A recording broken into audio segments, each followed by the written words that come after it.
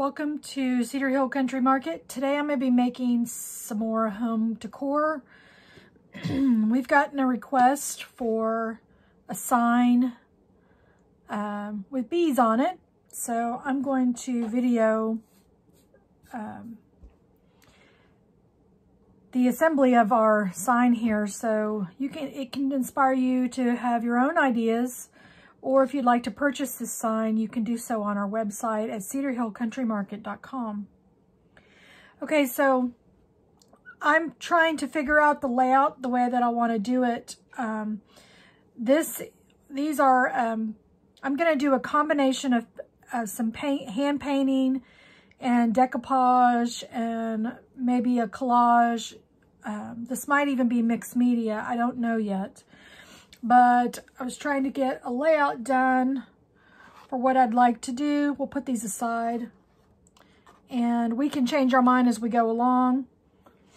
But for now, we have to get a base, and I'm just using a 12 by 12 canvas. This has been pre-treated.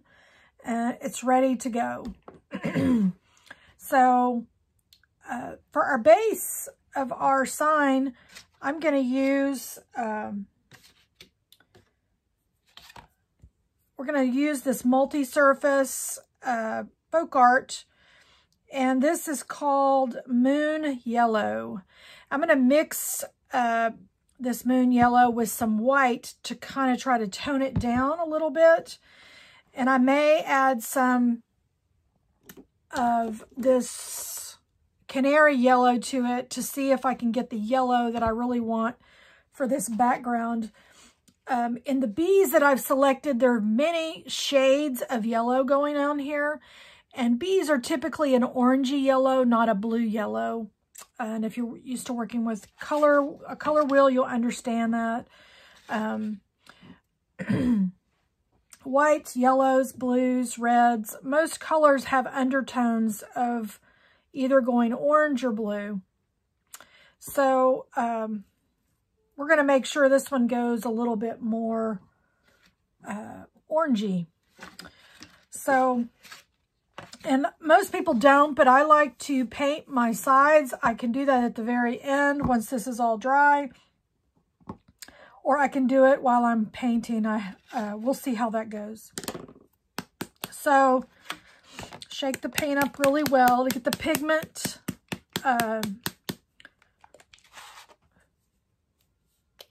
just make sure it's all mixed up together in here. And then we're going to take a little bit of white, and you can see this is pretty orangey, but I'm going to take a little white and just see if I can get the tones that I want. And mixing paints is kind of fun because it'll always, change your color just a little bit. I'm just wanting to get this kind of toned down, maybe not so stark. And we'll start in the middle and paint our way out because I really want around the edges to be a little bit darker than the middle. And we're going to do some really neat finishes on this paint. So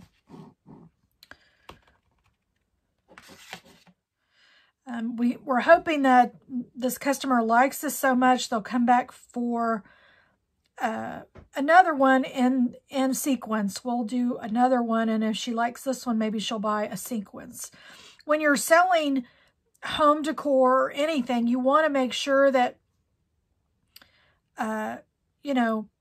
you're able to do upsells on things. It really helps your business to be able to offer, if they really like this, then certainly you want to add something to it.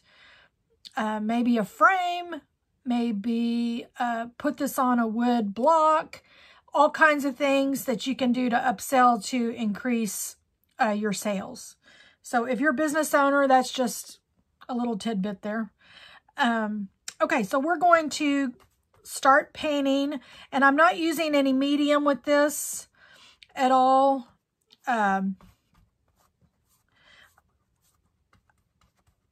It's going to glide on pretty well, And I may only do one coat because I'm going to do some other paints in here as well, just to give this just a really good visual. Lots of kitchens have yellows in them. I remember in the 70s, if anybody remembers that far back, in the 70s, kitchens were either avocado or yellow and brown. Those were your choices, basically. And everything seemed to have a sunflower on it. And that's not as popular now. They take sunflowers and put them on other really pretty things. But the trend when I was growing up was everything was very 70s gold or avocado color. Now, I didn't have quite enough to go all the way to the bottom here, so I'm going to mix up a little bit more.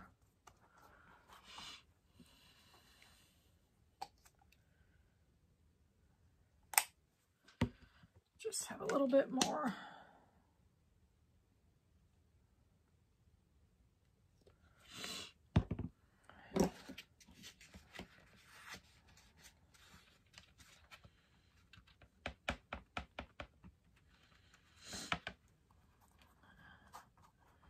Just really want to get it all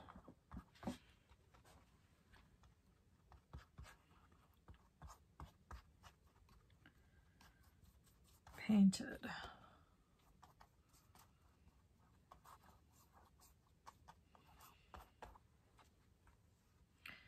Use some of the paint I have left to try to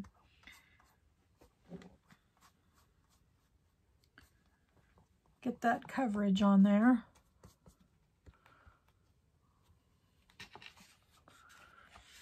And you're going to want to dry this for the sake of time. As long as I hit it really good with the blow dryer and let it dry to touch, I can move on to the next layer. And then when we finish it, we will let it cure for 24 hours before we touch it. Just making sure that all of my main streaks are out of it and I don't have any globs of paint anywhere. Okay, let's dry.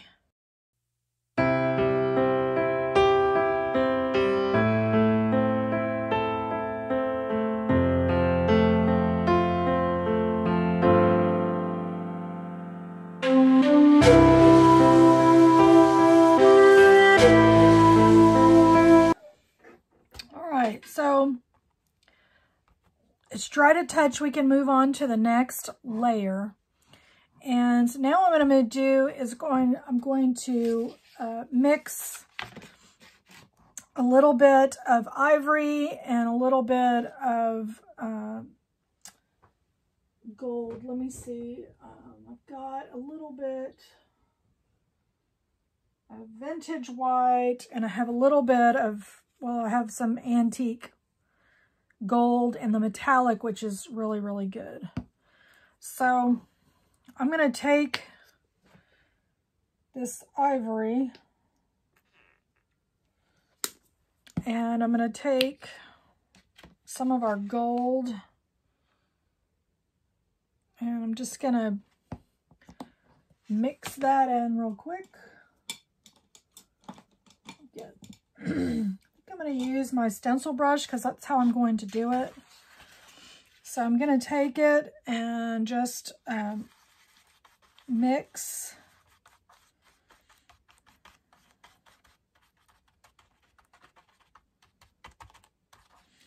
And you really want to get as much paint off of here as possible.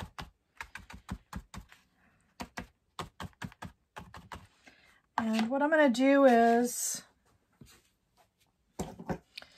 I'm going to start to build up the beehive.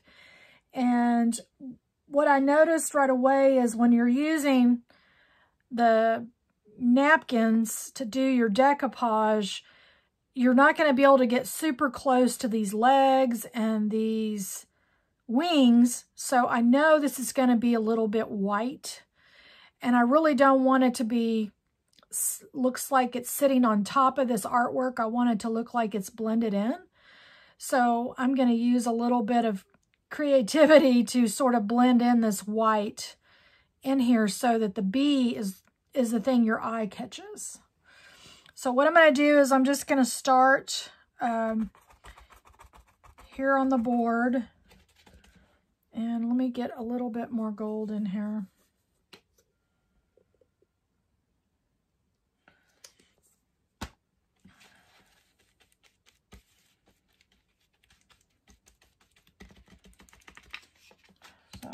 So you need to dab, dab, dab. You need to make sure you get a lot of your paint off because you don't really want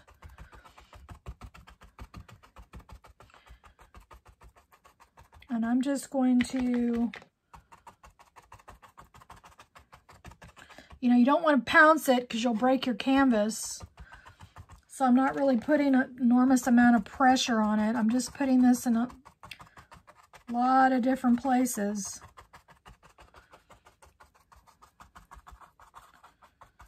And you don't want to pull your stroking down because if you do, it'll look like you're painting in a straight line. I'm really trying to create shadows and some blending. And another way that you could blend would be just to make circles, but I'm really wanting some of the gold to come through. And remember, we're going to have some trim over here on the edges, so we don't need to put it over here because it'd be a waste of paint. It's really not going to be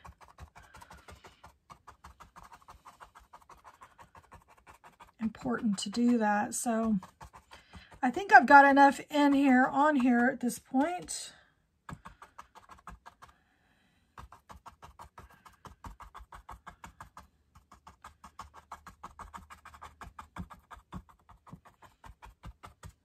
Okay, now I do. Put some up here because this is going to be our focal point. And I just go until I think I've covered all the areas that I really want to get, where these bees are going to be hanging out. All right. So we're going to make sure and wash your brushes as you go. Don't leave them out to dry because it'll be a really bad situation. So now we need to dry this layer and we'll go back with the hairdryer. Okay, so we're going to take the craft iron and we're going to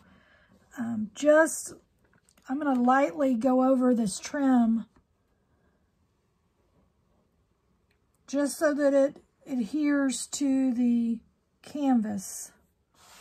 And it should be relatively smooth because we're not wetting it down on both sides. This is what is called the heat method for decoupage. And as you can tell, if it's so down that if I rip it, it'll just rip apart. So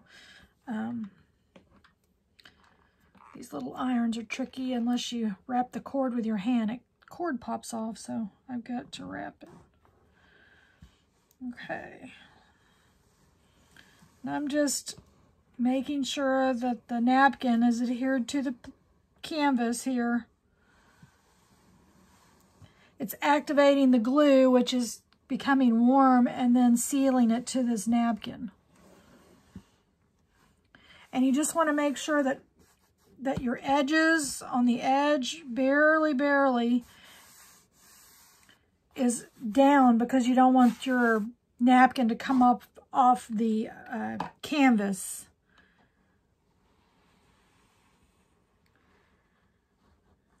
Okay. All right. The next thing we're going to do is we're going to trace our text and our image. Now, I could use vinyl on this with no issue. It would look fine. But I want to put a lot more of a homemade look to this. I'm going to trace the text out, and then I'm going to put a honeycomb in the center, maybe over here, because this is where our bees are going to be. And then I'm going to have the text. Let me turn this around so you can see it. Maybe it works better that way. So I'll trim more white off of this, but I'm going to have this in the center at the top, and then I'll trace our comb, and then I'm going to do the hand work for the comb in gold, and then this is going to be black text with gold around it like you see here. So I'm going to use some tracing paper for that. I'm probably going to speed up the camera because no one wants to watch me trace. I'm also going to put something underneath this canvas so that when I put some pressure on it, it doesn't give way. I've got to have something sitting in here so that I'm able to, you know, take my tracing stylus here and I'm able to put a little bit of pressure on it to get the carbon to go down on this canvas. It doesn't have to be dark, it just has to be light enough for me to see it so that I can follow it along. So, okay, when we come back, I'll be tracing out the Okay, so I've finished tracing everything, and now I'm going to remove my carbons.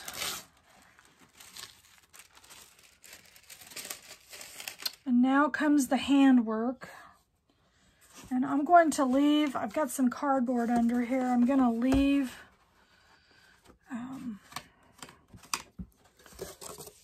the cardboard under here so that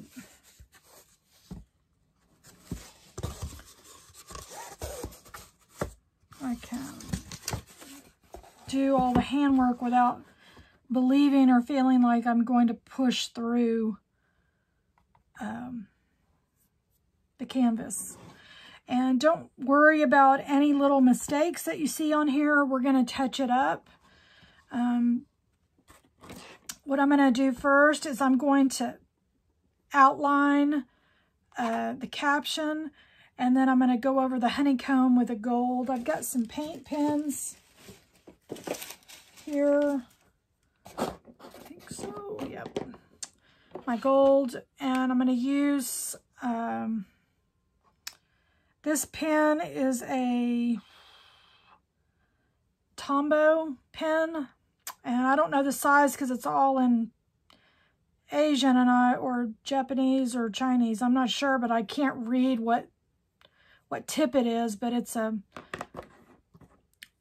used for faux calligraphy. And then this is just the painter's pens that you find at Walmart. And they work okay. They just run out of paint, I think, on some projects. I've got a thin and a thick one, so I'll be using that as well. And first I'm going to do my outlines so that I get a really good outline. And you're going to see me, I'm going to turn this board 1,000 ways because I'm left-handed.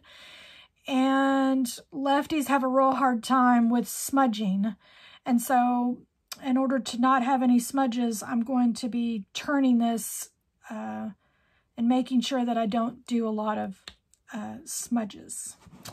So let's get going with the outline, and you'll see me go all over wherever I feel that I'm going to be able to get a clean line. And I missed my cue here, so I'm going to have to go back to this cue, and I'm going to have to just reference it. As you see, I didn't get the inside here. That's no problem. I've just got to be able to get that. I can eyeball it and put it in pretty well. I've got a line here at the end, and I've got the line up here, so I think I can make that work.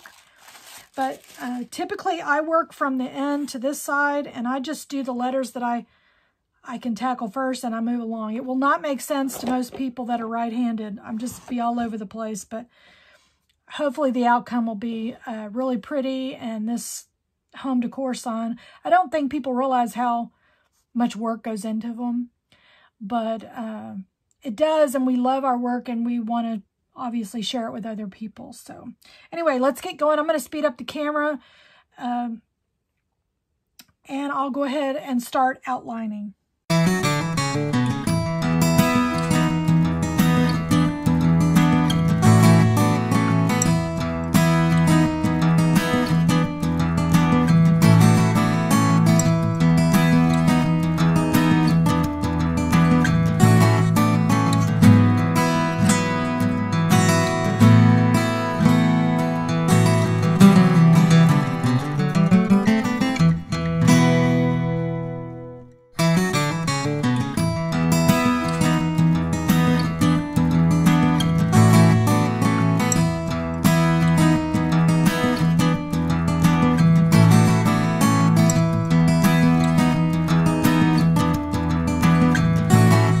so as you can see, I've done all the outline. I've actually filled in one to see how well this pen was going to work. I'm probably going to use the black paint pen for this. And I'm going to outline this honeycomb in gold first. And then I may do a black dot on top of the gold just to highlight it. And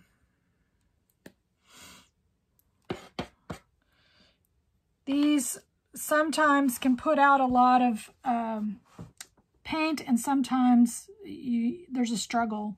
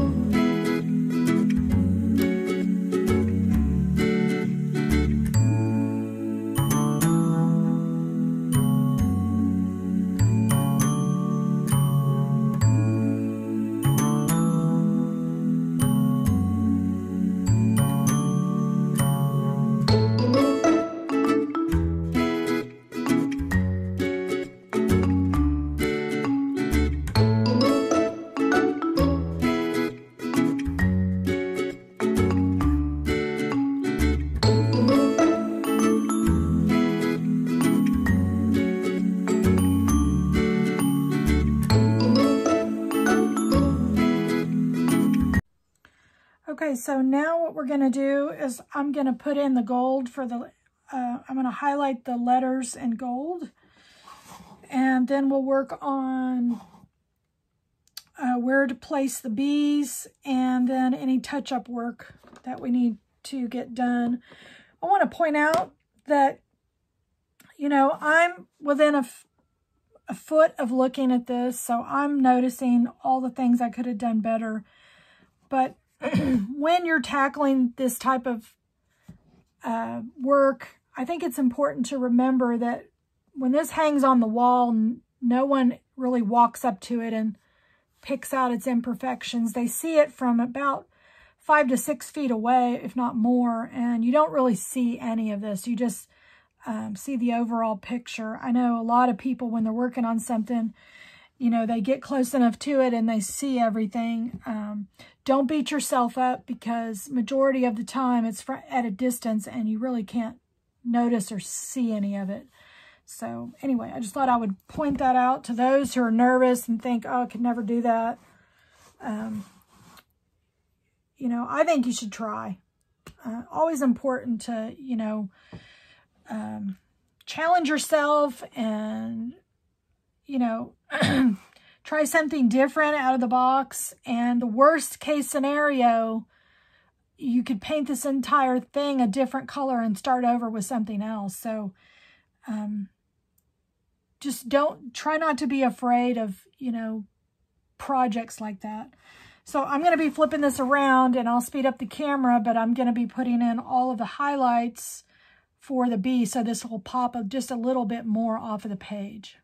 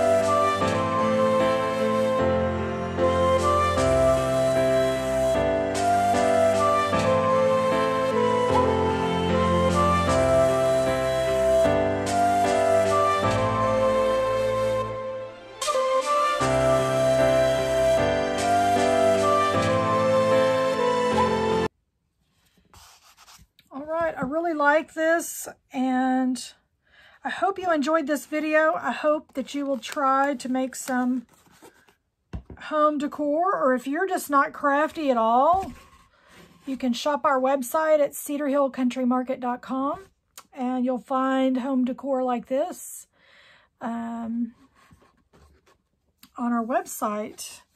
And we can add more things to it and make it better. We can add an exterior bow to this. This would really make a great sign for your kitchen or anything like that. And anyway, I hope everybody enjoyed this video, and don't forget, please find somebody to bless, and I'll see you guys. So I turned off the camera a little too quick. I forgot to make my crown. So here is one last look. Do you see how the bees look like they have texture? That's a purpose, because that really helps bring the honeycomb to life.